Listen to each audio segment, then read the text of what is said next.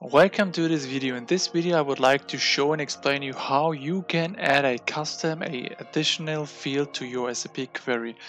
And to do this, first of all, you have to open up your InfoSet being or that is used in your SAP query, so the transaction code SQ02. There you have to select your InfoSet and then you go into the change mode.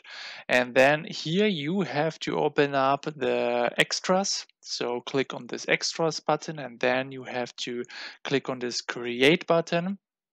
And in here, you have the ability to add additional information. So like additional table, an additional field, what we're going to do, an additional structure and a code itself. So in our case, we would like to add an additional field and we just name it like test, for example.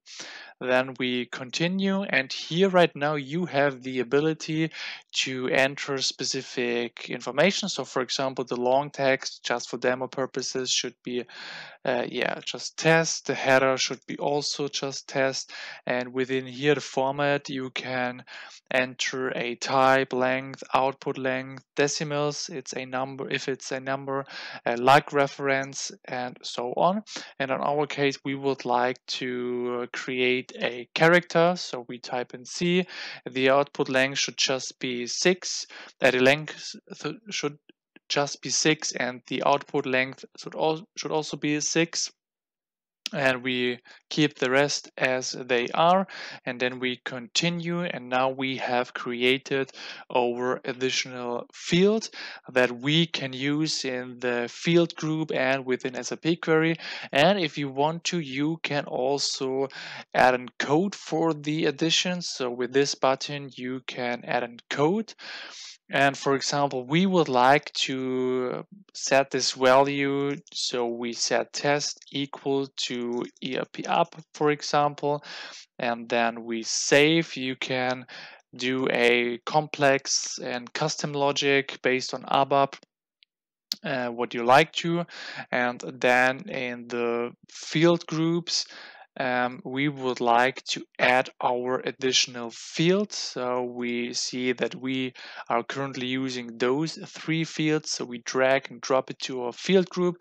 So this is now currently being used, and then we would like to show it at the end, or move it to the end. In the SAP query you can set up the order and the sequence, but now it's tidied up. Then we save it, and then we generate the InfoSet, and then all is fine. And now we move over to the SAP query, and then we go into the change mode, and in the basic list there we would like to add our